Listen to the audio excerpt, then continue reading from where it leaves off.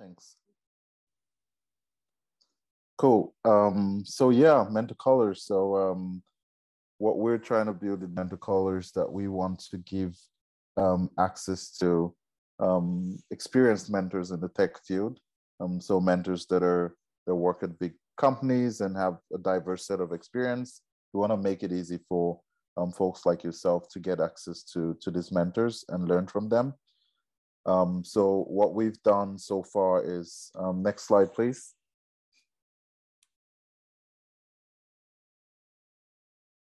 Yeah, so we've pulled together almost 300 mentors at this point, and our mentors are from so many different companies across the globe, a lot of fine companies too, some of which you recognize.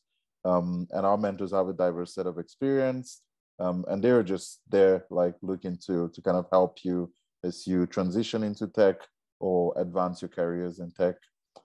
Some of the support you can get from our mentors, next slide, please, is that you can have one-to-one sessions. I know that some of you have already started booking mentors. I encourage everyone to do so. You can also get this kind of forums where you get access to the mentors, and our mentors kind of talk around a specific topic. Today we'll be talking about Scrum, so this is just one of the different kind of sessions that you can benefit from. Also, you can get support not only on some specific technical skill you're building, but just improving your soft skills and kind of preparing yourself for interviews, or just getting general career advice on, you know, where to position yourself in tech and whatnot. And you could be learning more than just one thing at a time. So you could be talking to a mentor supporting you on say like system design, or like the cloud, or like backend, or any aspect of tech that you're really interested in. You can just poke around that, and we have mentors to assist you through that. The last slide, Danilo. Yeah, and like I said, we have lots of sessions like this every week. So check out the sessions that we have, and yeah, feel free to attend those. So that's it. Now we're gonna go straight into the actual session with Danilo. So Danilo, I'm gonna pass it over to you. Yeah, of course. Hello, everyone. It's a pleasure for having the opportunity. So my name is Danilo. I'm Brazilian. I'm 30 years old. I'm a kind of pet guy. Nowadays, I'm working as a software engineer at Viaplay, actually. And previously, I've been a team lead at Artifacts. Today, we're going to go through like what's kind of is the agile mindset, understand the difference between like the waterfall and agile approaches. And then we are going to explore a bit how a real world scenario works in a Scrum environment. And after that, I have some tips for developers and how to perform better in an agile environment. So let's get started. So the agile mindset, actually, we don't have like an agreement on this mindset, but I gathered some things that I find super important for everyone that wants to think agile. So the first thing is respect. Well, actually, two things: respect and collaboration. Actually, the idea here is to have an environment where you don't point fingers, you don't blame. Actually, your approach should be like support your teammates to do better next time. So if you find something, I don't know, that can be better, you can point it out. No blaming, and of course, be open for feedback for yourself as well to improve. So be open to improve, be respectful, collaborate very much. So communication is the key. It's also helpful for knowledge sharing as well. So that's the idea. The next part is continuous improvement. So you can yeah, continuous improvement. Be open for feedback and pay attention to feedback, perhaps address this feedback. The next step is pride, because you need to be proud of what you're doing and what you're delivering in the end of the day. So the idea is to deliver the best you can with the tools you have right now. So it's important also to perhaps avoid judging yourself from the past, because that person did the best at that time with that tools. Now perhaps you have better tools and you can do even better. So that's the idea. Improve every day. The next part is the focus on delivering value. So the idea is that when it comes to developers, you shouldn't only code. The idea is to understand why you do what you do and what's the goals on doing what you do. And then you can prioritize what's best for the company, for your customer, for your product. So that's the idea. The goal is the value you deliver with your job. No, it doesn't matter if it's coding, documenting, sharing your knowledge, or things like this. And the last thing is adaptation to change, because it's common for us to hear the expression but it's not the plan. So let's not do this because the plan is different. But actually, it's not applicable anymore, because the plan should change if the requirements change. So it's pointless to keep the same plan if the context changed. So that's the idea. That's the whole idea of Agile. It's not connected to delivering faster, but better. And perhaps it will be faster as well. But the idea is to be better. So let's compare a bit how it works, or how it used to work on waterfall approaches. So we had several roles, so much more than these ones, many more than these ones. But let's say we have here in this team business analysts, project managers, designers, testers, and developers, and all the requirements used to be gathered at first. I mean every single requirement. And then business analysts broke everything down, super understood how it impacts the end user and what's expected and so. And then it goes to design, and the designers usually created every single piece of design when it comes to user interactions and also user interfaces and things like this. After that, the developers received this bunch of things, all this entire system to start coding based on this material that was created previously. And after this coding session that usually you use it to take months, it went to the next step, which is testing. So also testing all this entire system. And of course, into these parts, it was common for us to find, perhaps there's something new, or there's something wrong, or there's something that we didn't map. And then what happens? We go back to the requirement gathering, and then we analyze again, and then we design again, and then that's the deal. So when it comes to the waterfall approach, we can say that it's pretty easy to learn because it's pretty straightforward, right? It's linear, so it's easy. But when it comes to the uncertainty of the things that perhaps are more complex, it's difficult to say that the approach is good for that. So let's say it's so-so. The next part is the complexity handling, because when we have some steps to map some things and other steps to test these things, it's difficult to foresee the complexity. So that's why I put mid, let's say. And then adaptability, it's low because I need to redo all the steps previously done when I find something new. And the time to delivery is the worst part on that, because my software is only ready after all these steps. But the problem is that we found so many things and we began again from the beginning, and then the mess is, is there. So time to delivery is bad. And also the last thing here is that after we deliver, we have the customer feedback, which can perhaps bring us to the first to the first stage again. So yeah. And then what's Scrum?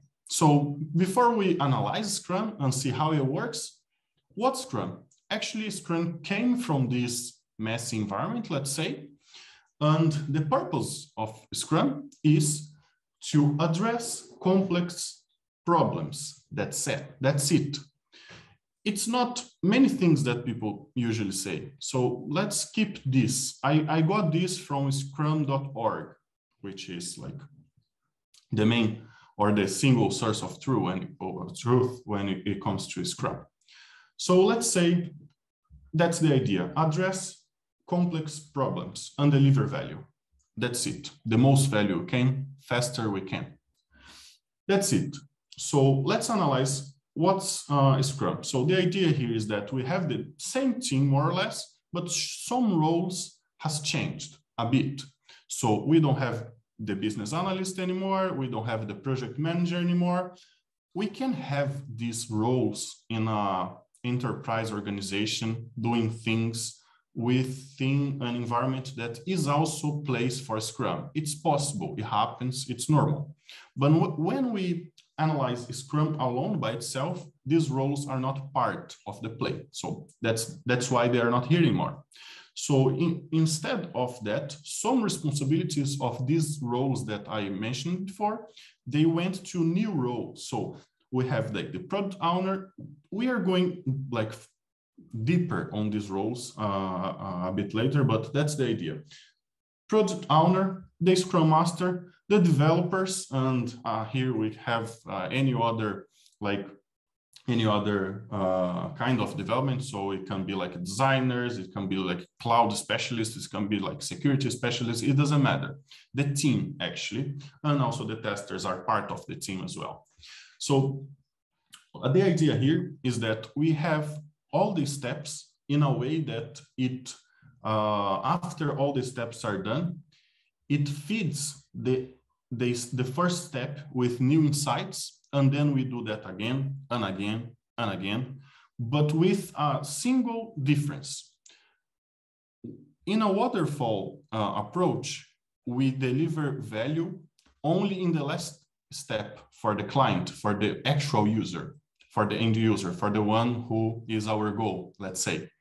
For Scrum, it's not true. Actually, we select a small set of all the tasks or all the things we'd like to address, and then we deliver this single small piece in an iterative way. So every time, let's say we have like 2 weeks of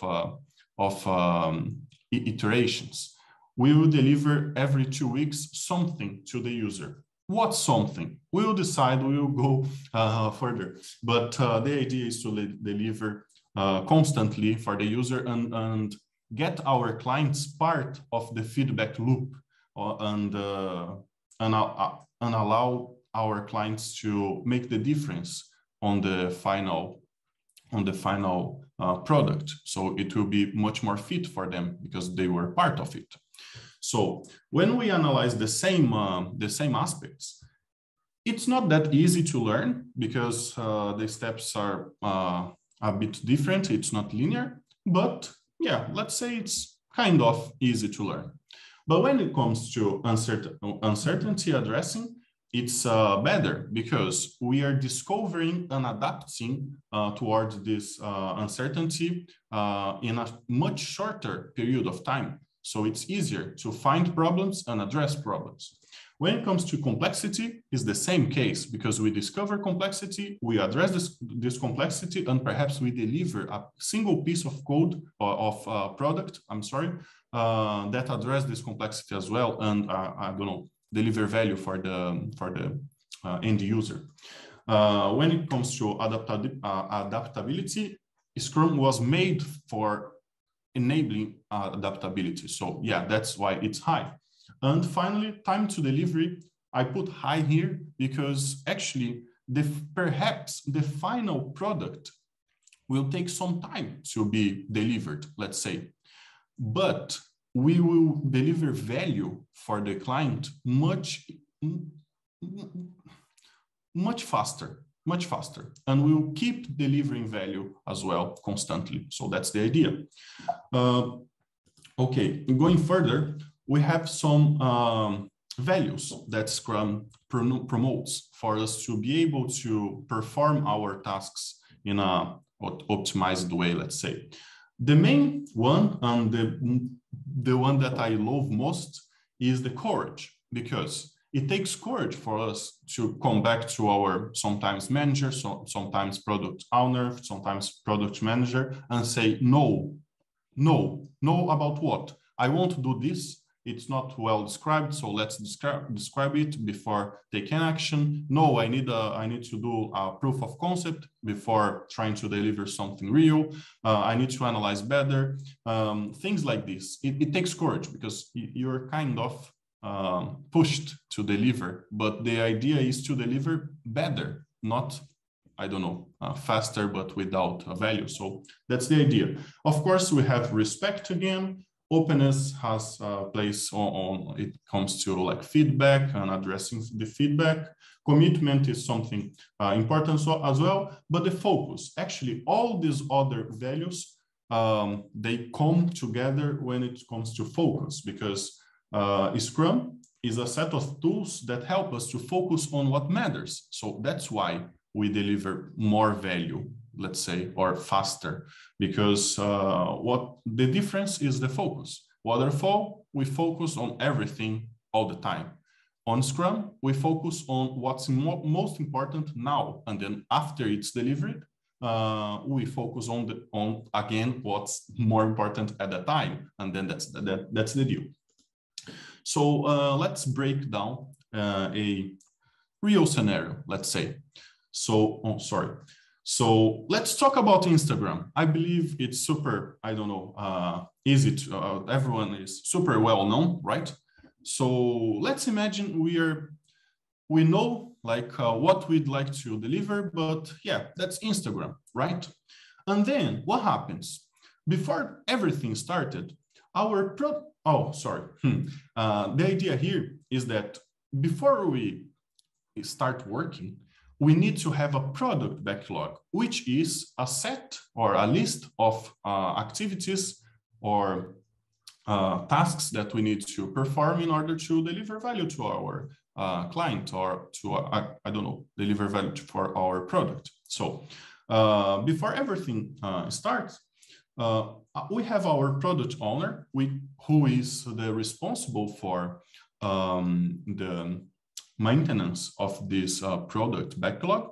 And let's say this product owner, I don't know, interviewed some key users and stakeholders and people like this. And it has this, the product owner has this list. For example, oh, we need to deliver user registration, follow users, feature, post pictures, like pictures, search profiles, and tag people. So that's the product. Let's develop, right? But then the product owner came to the developers and said, oh, this is what we need to develop. But then the developer said, oh, but in order for us to deliver this, we have some technical things we need to develop, perhaps first, perhaps, I don't know, during the way. So then the product owner also included on this product backlog.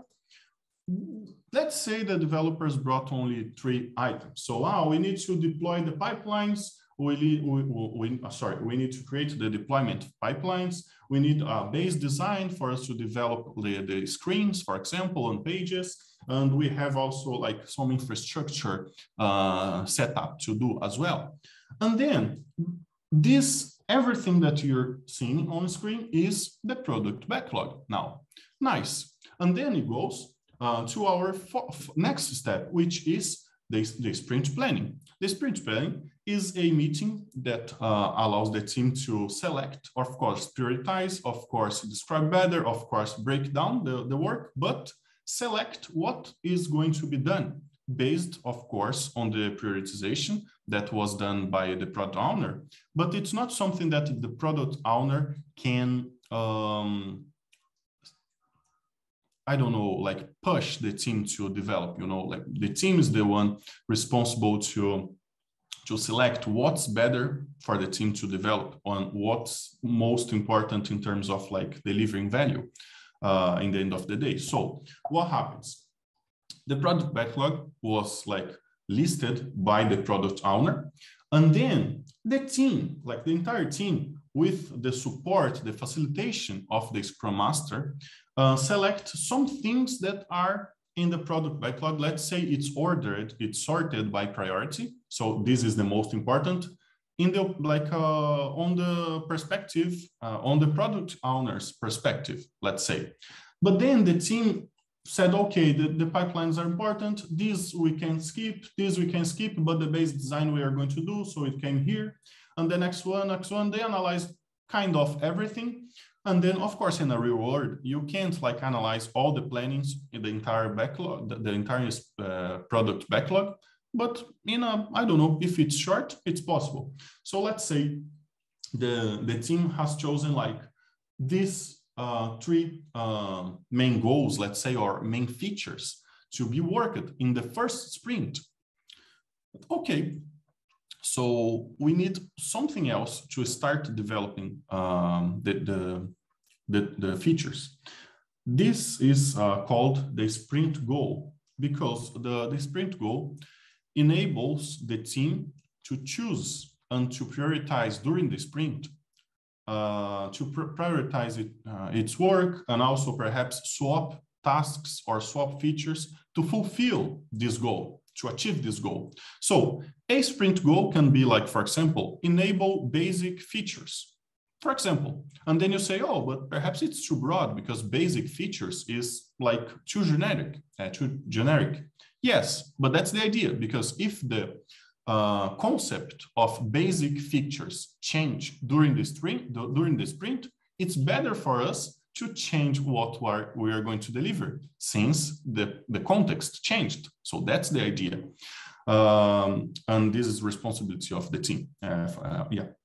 And then, of course, we can have like other goals, like, for example, increase user experience, I don't know, metrics by 50%, for example. It could be good as well if it's measurable. But we can't, not we can't, but it's not the best if we have a sprint goal like deliver the tasks A, B, and C. Why? Because it blocks the adaptation, because we are listing what we need to do. And it's it's not a goal, it's a task list. It's not a goal. The goal is something the team will pursue for 2 weeks, for example. One sprint can take from 2 to 4 weeks, perhaps. Of course, it's not like written in stone, but yeah, that's mostly it, let's say. And then after the team has selected the sprint backlog, it's time for them. So the PO is the product owner is not here anymore, actually. But this role can be here, perhaps to answer some questions and, I don't know, enlighten something. But it's not required. It's not mandatory. Then the team will break down these big features into smaller tasks. What's the best or the optimal size of a task? It should be done in one business day by one person. Perhaps this is the best, but of course we have several teams working on different ways. But let's take this guideline. So, for example, with the facilitation of the Scrum Master, the team, the Scrum team, will, for example, break down the deployment pipelines into tasks for example, set up GitHub Actions, set up SSIH connections, set up GitHub hooks. I'm making this out of the blue, but that's the idea. Break down this big thing into easier, easily achievable or easier achievable tasks. For example, base design. which is base design. So let's break it down. So we need to create our first screen, and then we develop the header of this screen, and then the footer of the screen. So yeah, that's the base design. Nice. User registration, it's a feature. What is like, what the user registration comprises of? For example, create API for registration. So it's a backend task, for example.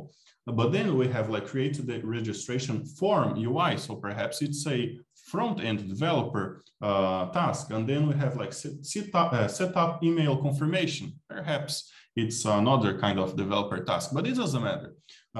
What matters is that like now after the refinement, we understand better. We have a better and shared knowledge about what we should do during this sprint. That's more or less like this. Of course, after sprints, the team will be more experienced on what's possible or not to do within one sprint. So it's not a matter of like finding or, I don't know, guessing better, but the idea is like to commit to what matters and then adapt and then adapt and then deliver value and then adapt and so on.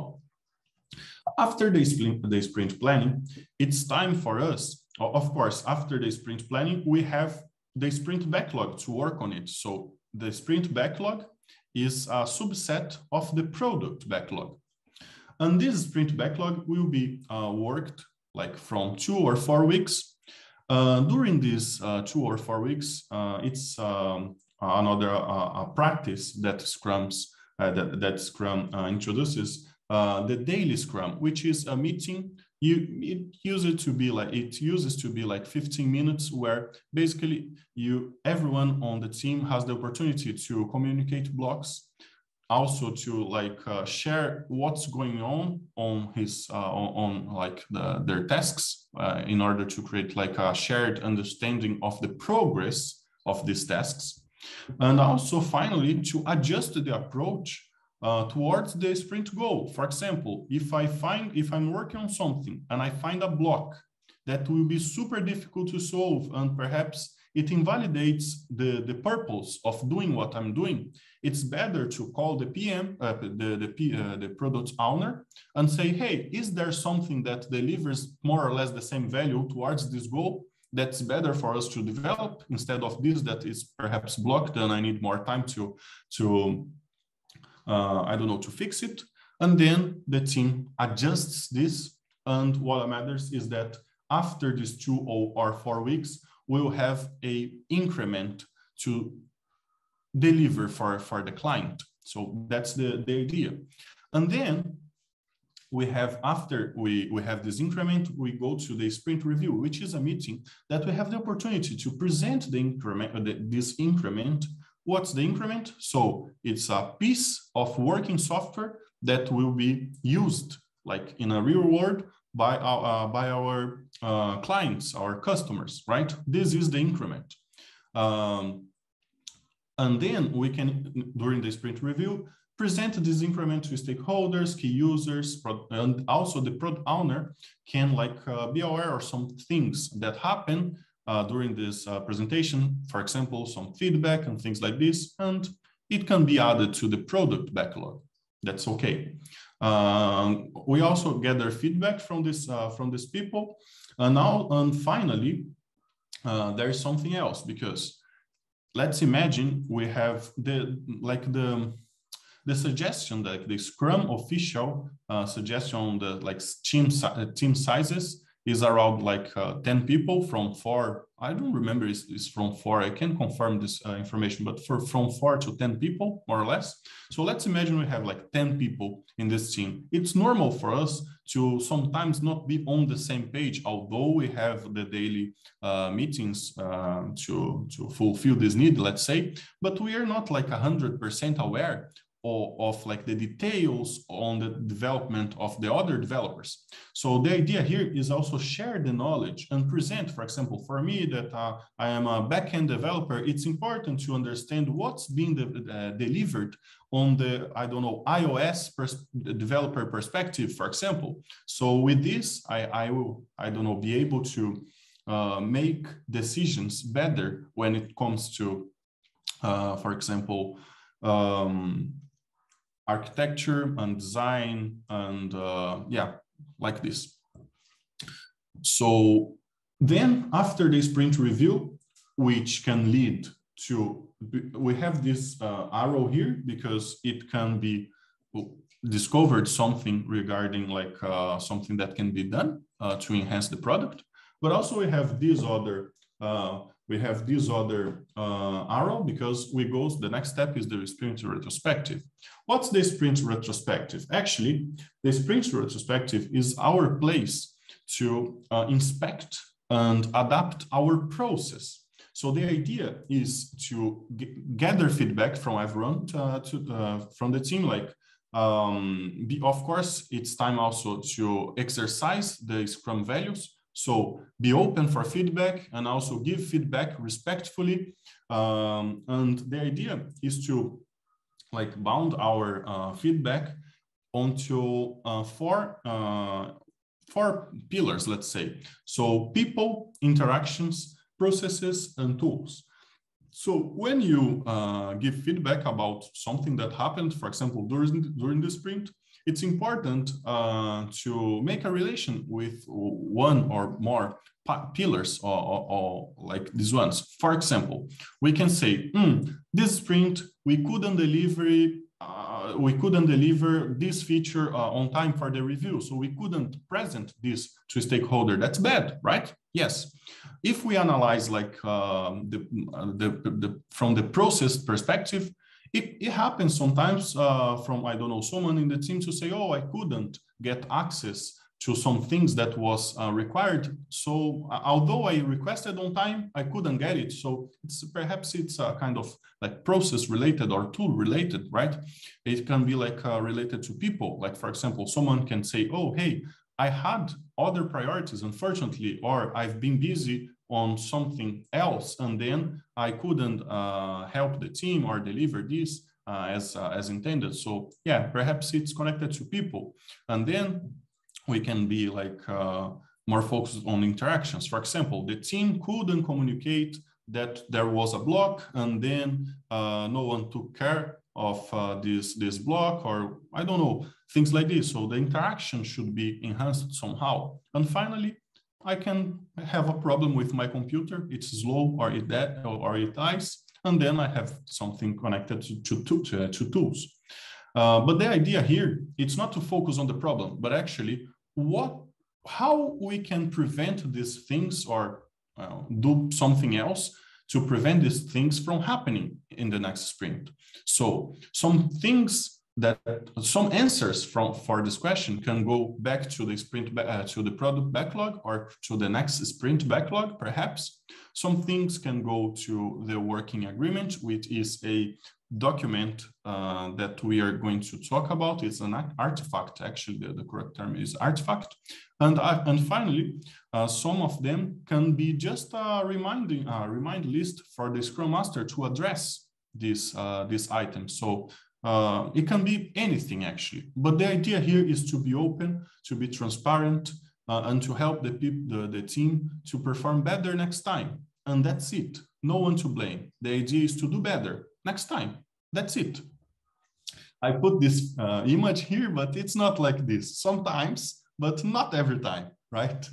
And then after the sprint retrospective, we come back to sprint planning. There is no like space between the retrospective and the planning. Like one sprint finishes, in the next second, the next sprint starts. No, like, I don't know, space between these two sprints, let's say.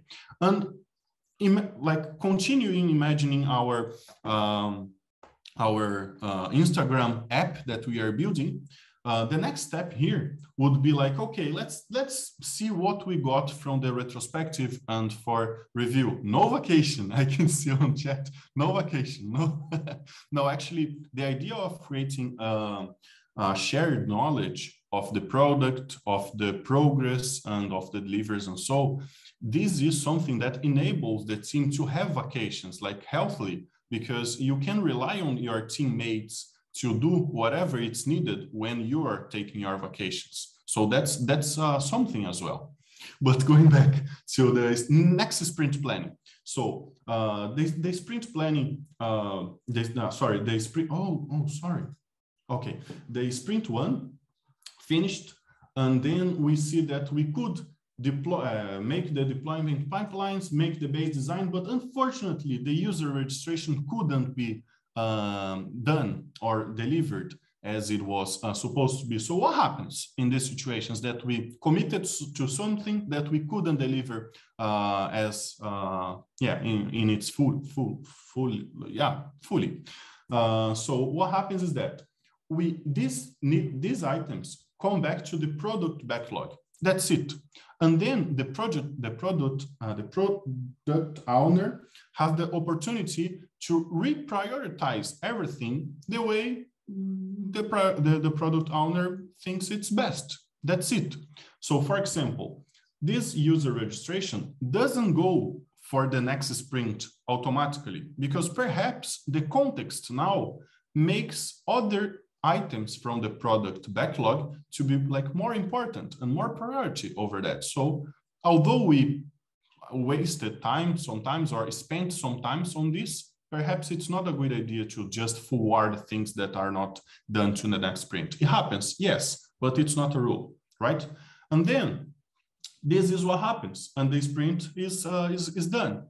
And the next sprint starts with the sprint planning again. So what we do, we have the product backlog and a new sprint goal, and then the team here, given the new goal that I don't know what is this, decided to take this task, and this task. And we can see that the user registration, unfortunately, it's not there anymore, because it doesn't make sense for the project owner and also the team to take care of it now. And that's okay, because what matters is the sprint goal, and of course the product goal in the end of the day. So yeah, that's it. And then what we have, the same cycle over and over again. That's it. This is the iterations, let's say. And the name of this full iteration that takes 2 or 4 weeks, from 2 to 4 weeks, is sprint. That's it. So there are some things that I mentioned, but I'd like to go a bit deeper. So we have some artifacts that the team produces during this process. So we talked about the product backlog that the PO takes care of. We talked about the sprint backlog, which is a subset of the product backlog that will be handled during one sprint. So that's okay, we have a deal on that. We have the increment, which is the result of the work of the team's work this sprint. It's something we are delivering. This is the increment. This is one of the Scrum Artifacts. And I brought 2 ones that they are not like described by the Scrum rules, but it's common used on companies. So we have the definition of done, which is an agreement of like what's needed for us to consider something as fully done. And then what does it mean, like in a real world scenario? If it's done, it's not coming back to the product backlog. It's finished, it's delivered. If it's not done, if it's partially done, if it's just a single piece of code missing or testing or anything else, so it's not done and it comes back to the product backlog. That's it. That's the deal. And the last thing is the working agreement, which is less used.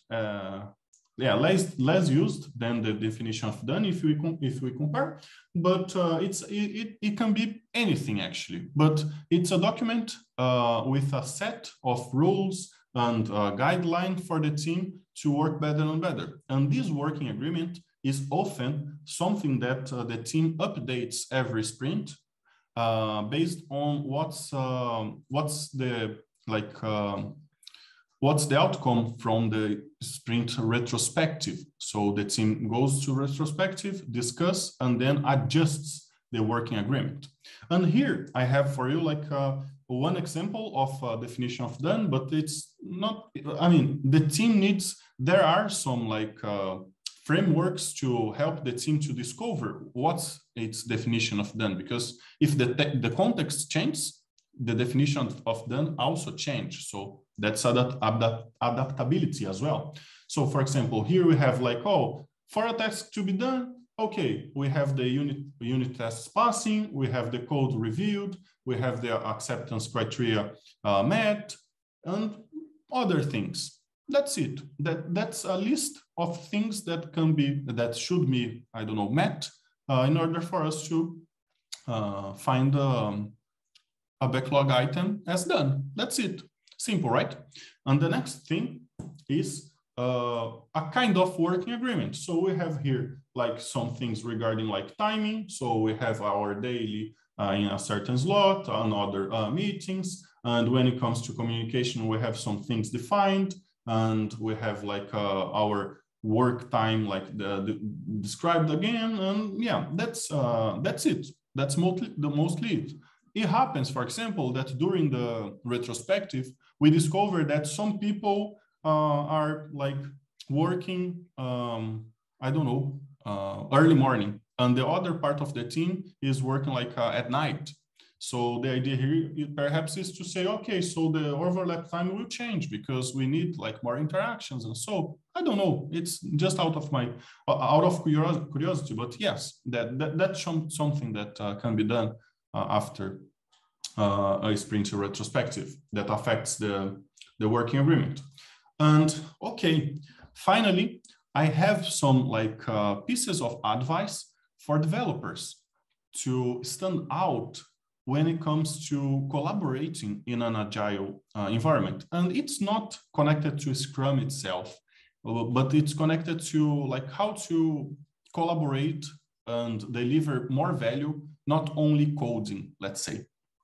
So the first idea here is deliver value. So that's it.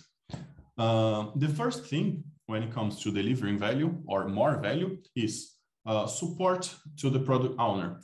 It's common for us to find developers that find that, I don't know, they think it's boring to break down the work, to describe tasks. They also sometimes say like, oh, I won't commit to something because perhaps if something changes, then they will like push me. So yes, don't do that. But actually, supporting your product owner, you're helping your entire team, because the product owner will bring much more value on its like prioritization and also descriptions and things like this. So yeah, and of course you're helping the shared knowledge. So do that. It's a very good approach, and it will help you to deliver more value to your team. The second things is like automation, continuous delivery, and things like this. Why I put it there? Perhaps it is connected to code because, for example, copy and paste code, it's bad. Bad for what? If you're every 2 weeks delivering value for your customer, there's no room for like manual tasks and things that you need to repeat, and there's no point on doing that. So let's automate that. You can come back to your PO, and PO stands for product owner, and tell this person to put in the product backlog an item like automate something or improve something. It's common that we hear the term technical debt, because that's it. It doesn't deliver value to the product, but it delivers value to the process itself. So that's the idea, to identify and address this technical debt, and also automate everything that's, the best. And the next one is sharing knowledge. So it's common also, like a misconception of, okay, if I know something, I'm special, so my team needs me, and yeah, that's awesome. But actually, it's a counter. I don't know. It's the opposite, because, for example, taking the vacation example, if you are the only one who knows something, if you are on vacations, either something will be put on fire or you need to work during vacations. So the idea here is to help and share your knowledge to reduce, of course, buzz factor. So the team won't rely on only one person. And the side effect, and it's an excellent side effect for you, is that you create a kind of like a thankful sensation on other developers and also other people that are around you.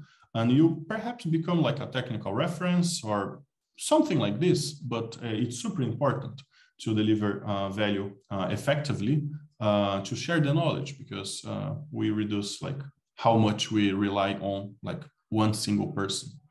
And the last thing, absolutely. And the last thing is to join discussions that are kind of out of your like comfort zone. For example, I got myself, it's an actual example. I got myself discussing back-end architecture and architectural and some other chains on the back-end side of a project that I was like developing. And then we were planning to change some things, and we knew that perhaps we could introduce some like breaking chains, but we investigated all the backend services and how it's connected onto each other, and it was kind of safe. But during the next discussion, our iOS developer, she said, "Hey, I knew that I saw you guys are planning to do that, but I found a dependency on iOS code that will break. So we need to put that on the backlog as well, because otherwise it will break the client experience at the end of the day." And it was super nice because it enhanced how we delivered this the solution in the end of the day. Because sometimes, although you think you have everything mapped, perhaps another perspective will help you. But in this case, I'm super encouraging you to be the one to bring this other perspective. So if you join this like uncomfortable discussions, firstly, you can learn. So if you just listen actively, you can learn. But if you have something to contribute, it will be super nice, and it will help your team to deliver value, perhaps more value, perhaps faster, perhaps safer. I don't know. So that's a good idea. And a part of that, where you perhaps can think or wonder, like, where can I get more information about Scrum? So for me, I mean, the best place is scrum.org, especially this URL here. I can share with you on the comments for you just to click on it, because it's there are many pieces of research there for you to explore. And if you think it will be valuable for your career, you can explore also the certifications that they have available there. They have like online courses, on-site courses. Of course, you have other different like providers for these certifications and also courses. But I'm showing this here for you guys because I personally got this professional Scrum Master certification without any course. Actually, I just studied by myself and discussed with some things that were experienced on this area. And I can say that personally, it helped me to be, I don't know, to collaborate better within my team, which use it to use Scrum, for example. But also, I think it's helpful for like the entire team to talk in the same language, let's say, because sometimes you say, okay, let's do it iteratively, for example. But if not everyone has this like concept, you need to advocate perhaps. So if the team has the knowledge, nice, you're speaking the same language. But if not, if you have, for example, knowledge about it, you can advocate, you can teach them. And it's perhaps also something regarding sharing the knowledge. So the certification is optional in my opinion, but the learning towards the certification, in my opinion, is very, very good. Finally, thank you very much. This is how I feel about this presentation. I'm super happy. Feel free to reach me out on LinkedIn or by email. And yeah, time for questions. Yes, thanks a lot, Danilo. So I think we have a few minutes for questions. So I would say if you have a question, you can just raise your hand and you can ask those, or you can just drop it in the chat also.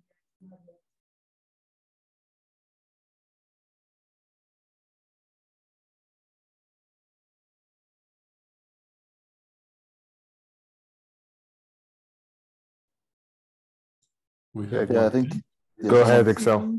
Yeah, go ahead. Oh, great. Thank you.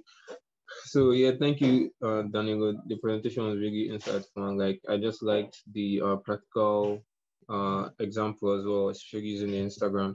But yeah, I was just wondering, like, why is or how is Scrum preferred over other agile methods such as Kanban? Because like I read that sometimes people prefer Kanban also because it sort of eliminates the whole meeting. Because sometimes, if not managed well, I mean, obviously the way you've explained it, if managed well, Scrum is like a very powerful management tool. But like sometimes, if it's not managed well, the meetings can really become a pain. So, yeah, I was just wondering, like, your thoughts on why Scrum is preferred over Kanban, or maybe if they can be combined. I don't really know, but yeah, just wondering. Oh, absolutely. Let me see if I have this here, because no, I don't have it here. But actually, there is one certification on Scrum.org, which is called like Professional Scrum with Kanban. Because yes, absolutely, it can be combined. I'm not sure why. It's like I don't know what it used to be like trending. Because like it helped many companies to like deliver faster and better. So perhaps that's why it was trending. But I personally don't use like a pure Scrum, let's say, because I totally agree with you about the overhead caused by these like meetings. Although I believe they are needed, or they are not needed, but the outcome from these meetings are needed to allow the team to be more effective, let's say. So it's common, for example, for some teams to do the dailies, but using Kanban and some WIP limits. WIP stands for work in progress. So the idea is to like limit how many tasks you have in which like step of your funnel on Kanban, and it will like enhance the focus of the team. So once again, focus is perhaps one agile, is part of the agile mindset. It's also mentioned by Scrum values. And once again, on Kanban, we can see that it help us on keeping focus. So I think there is a great overlap on all of these ones. Another example, it's common for teams to use pair programming, and pair programming, it's mentioned on XP, which stands for Extreme Programming, which is another methodology for software development, and it's also agile, and it's also something that mentions focus. So yeah, I think the team should be, I don't know, open and free enough to test things out and see what happens best for each team, because I believe if the context changes, the team needs to adapt. And if the adaptation requires you to, I don't know, leave Scrum behind, do it. Yeah, thanks a lot. I really like the last part about like adaptation, because like as you said, like one of the like main goals of agile is to just help the team meet like the changing business requirements. So like yeah, I think as you said, the key word is adaptation. Like any method that will actually allow your team to adapt to meet the customer needs or business requirements are just desired. So yeah, thank you. Oh, thank you. Great. think we only have 1 minute, so maybe we can wrap up. You've dropped a lot of great stuff here, Danilo. So I just want to encourage you. I'm dropping Danilo's profile on MentorColor.